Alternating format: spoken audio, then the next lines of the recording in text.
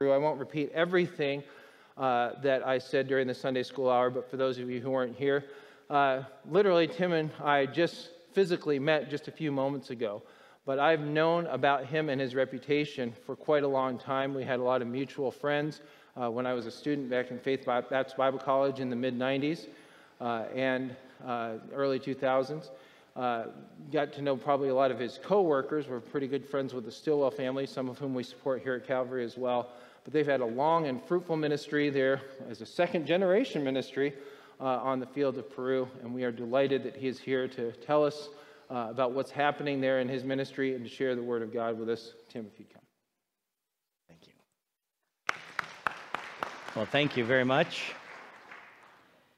Well, I guess I don't need that. I've got my glasses right here. Anyway, I must have left my brain in the motel last night. All right, well, let's open our Bibles this morning, please, to Acts chapter 2. Acts chapter 2. And then we're going to go from Acts chapter 2 to Acts chapter 7. So if you can have both of those just a little bit handy. Not Acts chapter 2 and Acts chapter 17. Sorry about that. If you can have those handy, I do want to read one short passage out of 1 Corinthians chapter 15. Okay? 1 Corinthians chapter 15, and I am reading out of the King James. But if you can follow along, we should do okay. First, excuse me, I tell you, my mind just doesn't work well in English. Okay, so beginning with verse 1, 1 Corinthians chapter 15, verse 1. I'm just going to start there, and then we'll go to Acts chapter 2, okay? Moreover, brethren, I declare unto you the gospel, okay? The gospel, which I preached unto you, which ye also have received and wherein ye stand, by which also ye are saved, if ye keep in memory what I preached unto you, unless ye have believed in vain. Okay, so what is the gospel? Verse 3. For I delivered unto you, first of all, that which I also received, how that Christ died for our sins according to the Scriptures, and that he was buried, and that he rose again the third day according to the Scriptures. So what is the gospel that Paul preached?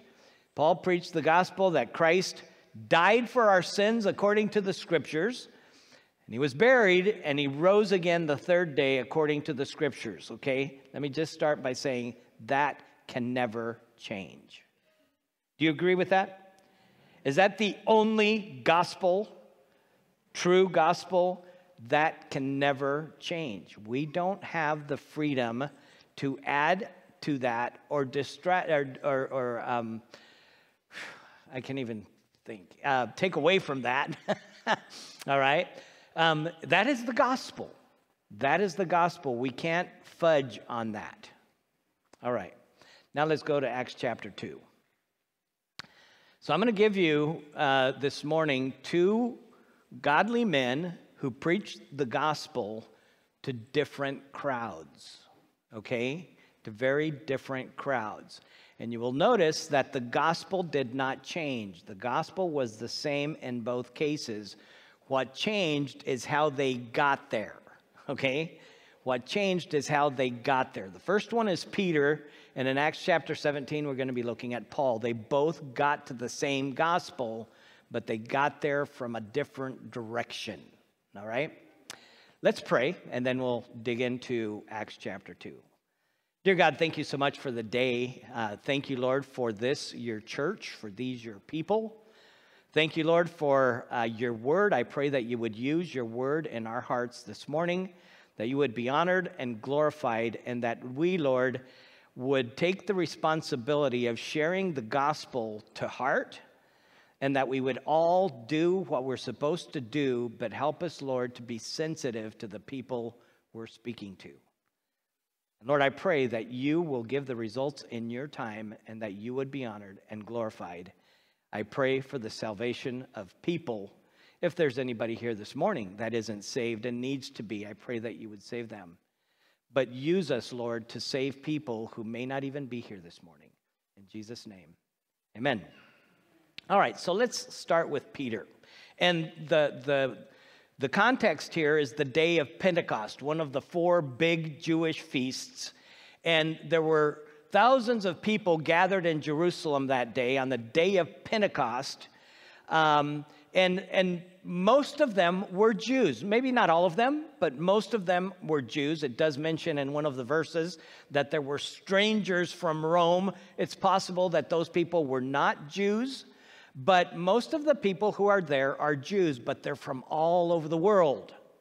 Okay, they're from many, many nations. There's a whole list of languages, of nations that are listed in verse 9 and 10 and 11. It says Parthians and Medes and Elamites and the dwellers in Mesopotamia and Judea and Cappadocia and Pontus and Asia, Phrygia and Pamphylia and Egypt and in all parts of Libya about Cyrene, and strangers of Rome, Jews and proselytes, Cretes and Arabians. We do hear them speak in our tongues the wonderful works of God. So Peter gets up to speak in just a minute, but there were, you know what happened on the day of Pentecost, okay? The Spirit came down and marvelous things started happening that day. And so marvelous that people, were amazed. Verse 12, they were all amazed and were in doubt, saying one to another, "What meaneth this?" Others mocking said, these men are full of new wine. Okay, so people were amazed. How is this happening? What in the world is going on? Some people were amazed and wondered what was going on. Others just took it very, they're just drunk. They've been drinking. Yeah, these men are full of wine. Well, it was 9 o'clock in the morning when this was happening. So Peter gets up. Okay, in verse 10, but Peter standing up with the 11, lifted up his voice and said unto them, Ye men of Judea, and all ye that dwell in Jerusalem, be this known unto you, and hearken to my words, for these are not drunken as ye suppose, seeing it is but the 3rd hour. Okay? The 3rd hour would be 9 o'clock in the morning. Okay, so if they're not drunk, what are they? What is going on? And so Peter is going to explain to them what is going on, and he's going to say this, okay? You should already know that. And the reason you should already know what's going on is because you have the scriptures. You're Jews, you're people who were brought up in the Old Testament scriptures and in the law of Moses and in the writings of the prophets. You should know what's going on. You shouldn't need me to explain this to you. You should know what's going on. That's what Peter's going to say. Okay? And so, verse 16. But this is that which was spoken by the prophet Joel.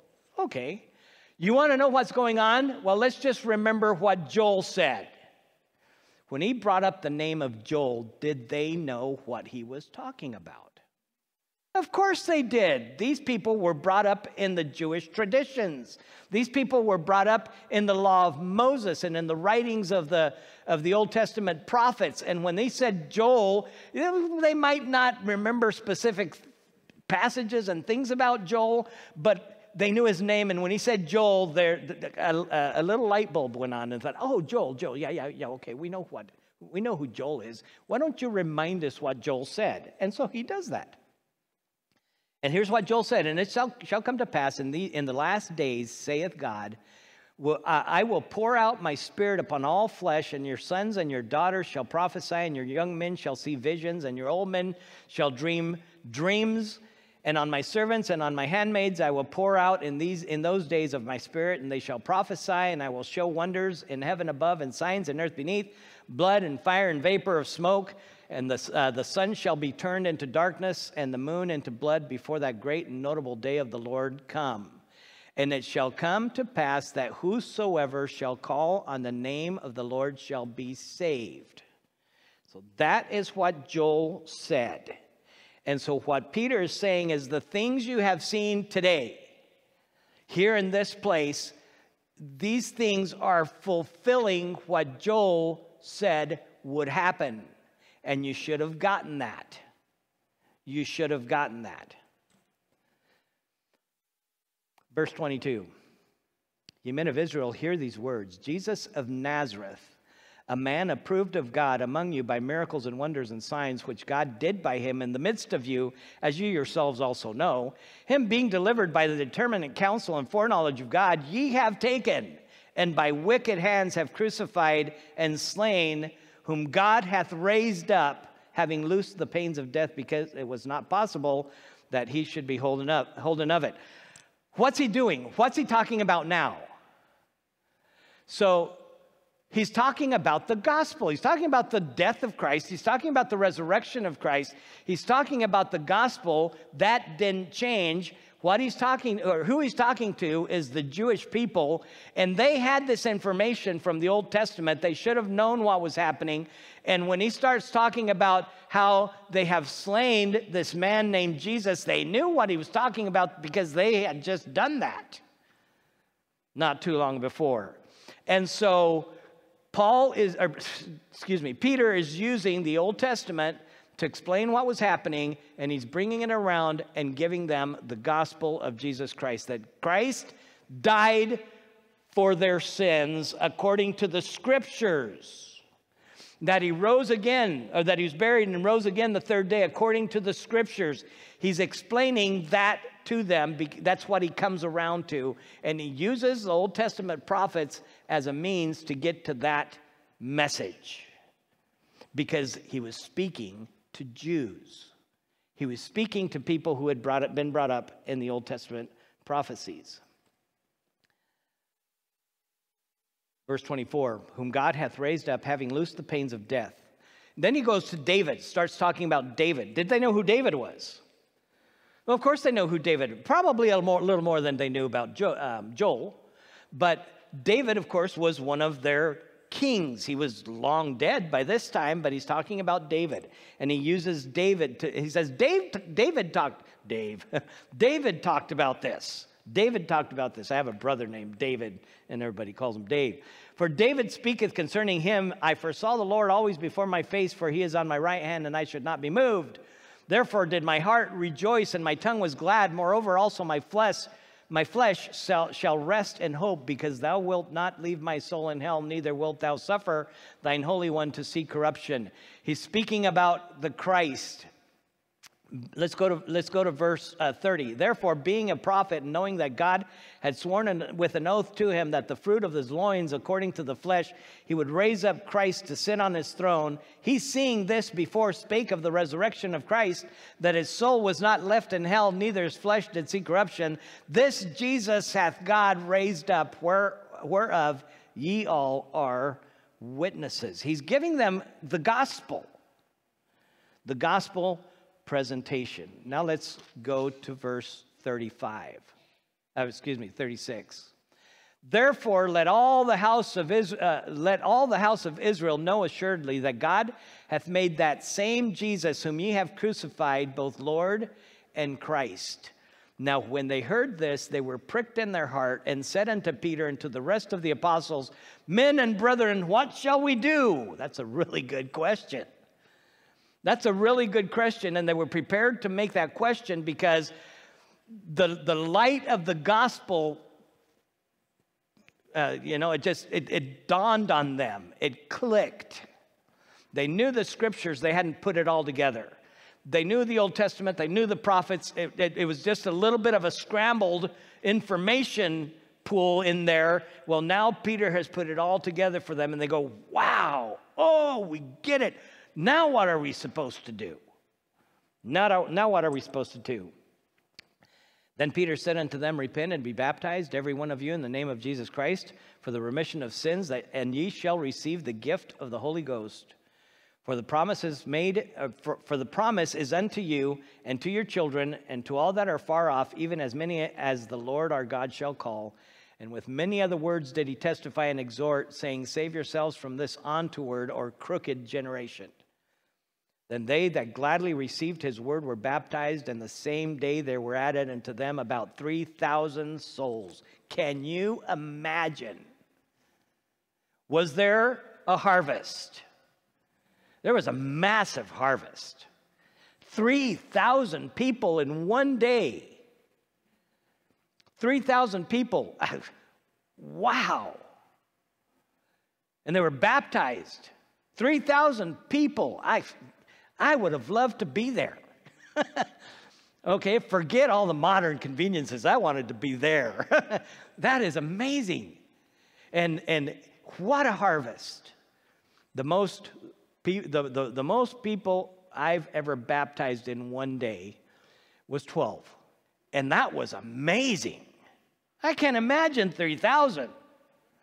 We were starting the church in Naring, and people had gotten saved, and we programmed a baptism.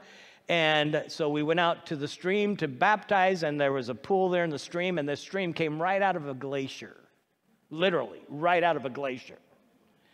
And I got in that water, and of course they had to get in the water to get baptized, but they just got in, got dunked, and got out. I had to stay there during the 12 people. I turned blue, but I didn't care because this was a victorious day. Can you imagine this? 3,000 people, there was a harvest. Why? Because the Old Testament scriptures, even though they hadn't put it all together, even though they really didn't believe probably most of it, the information was there, and God used that background preparation for that when the light came on, it came on. And many, many people got saved. What a harvest. Now let's go to Acts chapter 17. Acts chapter 17.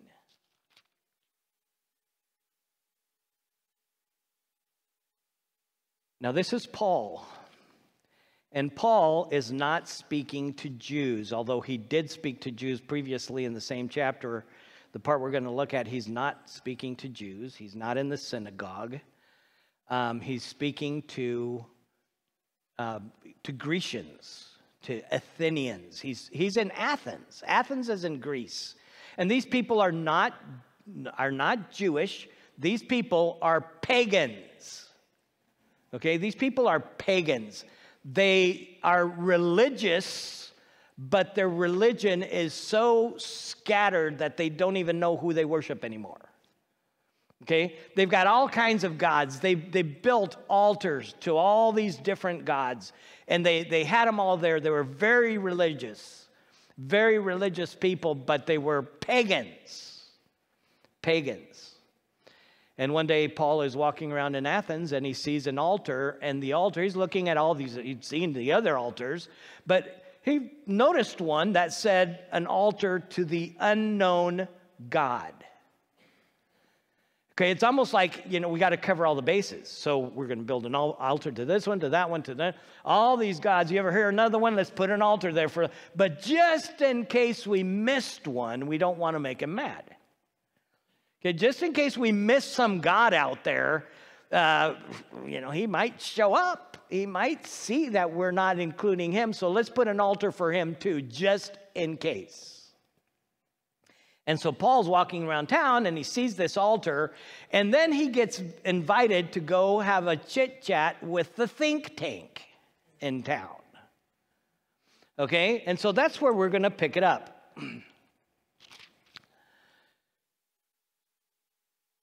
Verse 21. For all Athenians and strangers which were there spent their time in nothing else but either to tell or to hear some new thing. Okay, so the Athenians, there was a group of Athenians that considered themselves to be wise thinkers, open-minded. We just want to hear new information. Just, whatever it is, let's bring it in and let's chat about it. Let's talk about it. Let's discuss it. Let's kind of, weigh the information to see if it's worthy or if it's not, if it's valid or if it's not. And so they do this all the time. Okay, that's all they spent their time doing was talking about all this stuff. Verse 22, then Paul stood in the midst of Mars Hill, in the midst of these people, and said, Ye men of Athens, I perceive that in all things ye are too superstitious, or religious is the word. For as I passed by and beheld your devotions, I found an altar with this inscription, to the unknown God, whom therefore ye ignorantly worship, him declare I unto you. So as I was walking around town, folks, I saw this altar. I see that you're very, very religious. And I found this altar that says to the unknown God, and you worship this unknown God. You don't know anything about him. You worship him out of your ignorance. Well, guess what? I know him. Do you think he had their attention now? I know him. I know him. And I want you to know him too. And so their ears prick up. Oh, we built an altar for him. Might as well know who he is. Okay, so how does he get to the gospel now? That's his jumping off point. But look at where he starts. Verse 24, God that made the world and all things therein, seeing he is Lord of heaven and earth, dwelleth not in temples made with hands. Where does he start? He starts talking about creation. This God that you built that altar to, that you ignorantly worship, well, guess what? He made you. He made you. He's the God of heaven and earth. He made everything you see. He is the creator of everything.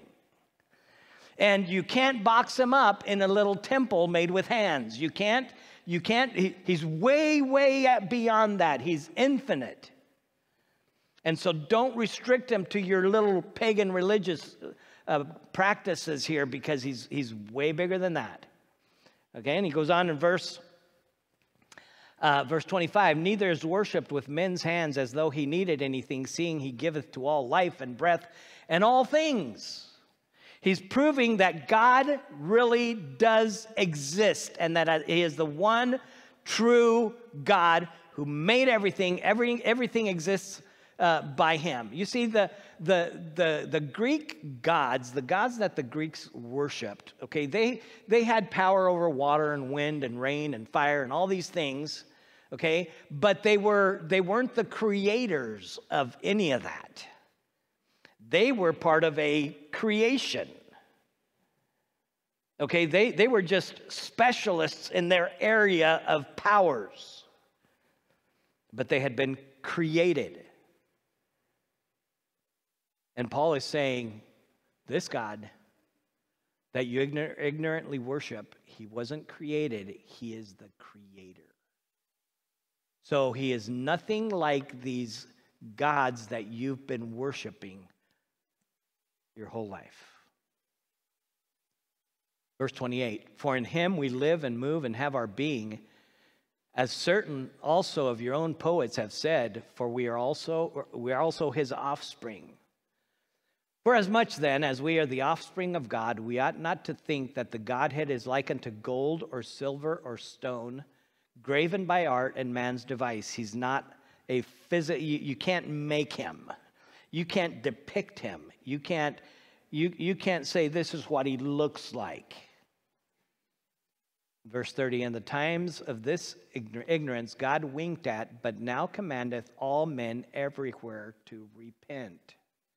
Because he hath appointed a day in which he will judge the world in righteousness by that man whom he hath ordained, whereof he hath given assurance to all men that he hath raised him from the dead. And when they heard of the resurrection of the dead, some mocked and others said, we will hear of thee again of this matter. So Paul departed from among them. Did he give them the gospel? Yeah, he gave them the gospel. When he got to the resurrection part, some of them were turned off because they weren't in agreement about that. And Paul says, that's fine. And he leaves. He leaves, but look at verse 34. Howbeit certain men clave unto him and believed. Was there a harvest? Yeah. Among the which was Dionysius and the Areopagite, I'm not even sure how you say that, and a woman named Damaris and others with them. Was there a harvest? Yeah, it just wasn't 3,000 people. There's only 2 mentioned by name, but there were others, there were a few that got saved. Why? Why such a difference? 3,000 people get saved, and now just, a handful get saved. What was the difference? Same gospel. The gospel didn't change. The difference was that they weren't speaking to the same crowd. Paul was not speaking to Jews. Paul was not speaking to a people group that had been raised in the Old Testament scriptures their whole life. They didn't. What would have happened if, when Paul gets up there and in Mars Hill among all these people, and if Paul had said, "As spoken by the prophet Joel," what would they have gotten it? Would it have clicked? They had no idea who Joel was. If he'd have mentioned David, they might have known. They probably studied history. They might have known, oh yeah, David, wasn't he one of those kings way back in the history of Israel? But they wouldn't have had that background preparation, that background knowledge that the Jews had, and so it clicked for them. But these people didn't have that. They were pagans. They had no idea who Jesus was. They had no idea that God really did exist and that he was the creator of everything. They just put an altar up there just in case there's somebody out there that we forgot about. They had no background knowledge. And Paul is sensitive to that and doesn't start talking to them about Joel and David and the prophecies and the law of Moses. He hits them where they are. Now let me ask you this. Where are we today?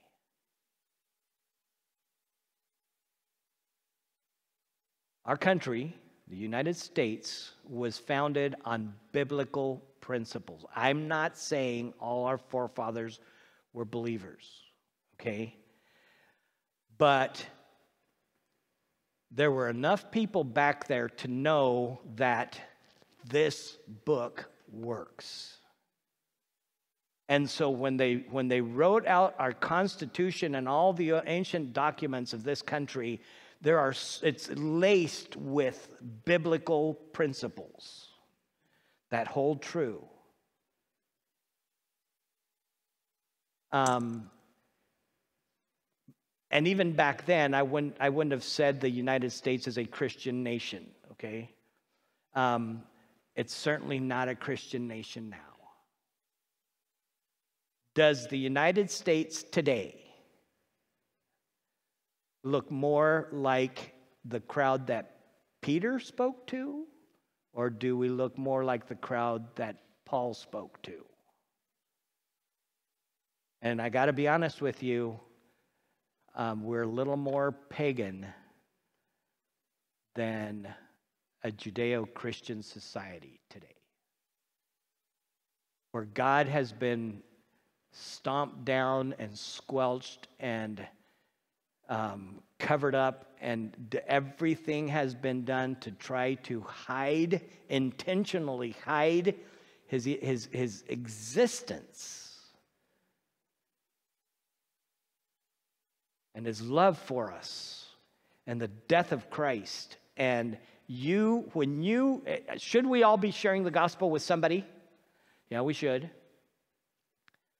But when you open your mouth and start talking to that person, you can't just assume they know what you're talking about. Maybe 50 years ago, they might have had an idea because they still got it in school. But nowadays, you start talking to somebody about Jesus, and you're gonna draw. Some people will understand. Okay, I'm not saying it's everybody. Some people will. Oh yeah, I know about him. But many people will just look like, who? And when you talk about the love of Christ, they've twisted the love of Christ around to where now we hate them. I don't know how you do that kind of mental gymnastics, but they did it. They've done it. They've twisted everything around. So now if you speak to somebody about Christ, you're doing it because you hate them? Oh, really? But that's the society we live in. So when you sit down in that in that doctor's office in the waiting room next to somebody and you start looking for an occasion to share the gospel with that person, don't just assume he's going to know what you're talking about, because he just might not. And we need to be aware of the people that we're talking to and try to figure out where they are, because we might have just a few minutes with them or just a couple of sentences with them. And what you speak in that short time needs to make sense for them. And the gospel isn't going to change. How we share that with people does need to be a little bit flexible according to the people we're speaking to, without flexing the content. Now, I don't know if I got that point across, but you can't change the content. You just might have to change your approach to it, depending on who you're talking to. Does God still save people? Sure, he does. And can he save this current generation of people in our country? Sure, he can. And he'll do it in such a way that we know it's him doing it and not us. But he does want to use us, and we just need to be ready to speak to the people that we're speaking to and understand where they're coming from. So let's be faithful in doing that. I want to share with you just testimony of one of the ladies in Kiteni. And her name is Flora. Flora. You know, Flora.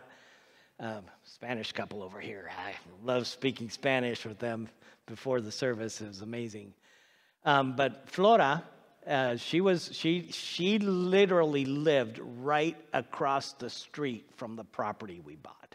And we moved into one side of that, the house that had 2 floors. Barbara and I moved in there to have temporary housing while we were doing the building project and all of that. Well, Flora was straight across the street from us, and there is no exaggeration here at all, okay? She was the meanest person in town. Oh, she was mean. She was really, really, think of the meanest person you know, she was meaner than that, okay? She just was. Her husband at one time had been the mayor of Kiteni. When Kiteni first, they found the natural gas in the area and Kiteni started building up, her husband was elected as the mayor of the town. And so she kind of felt entitled to being able to do things that other people couldn't get away with, and demanding things that other people couldn't demand. And I mean, you know, she had people waiting on her hand and foot because she was the mayor died a few years before, okay? But so she was a widow, but she was still entitled by virtue of having been married to this man.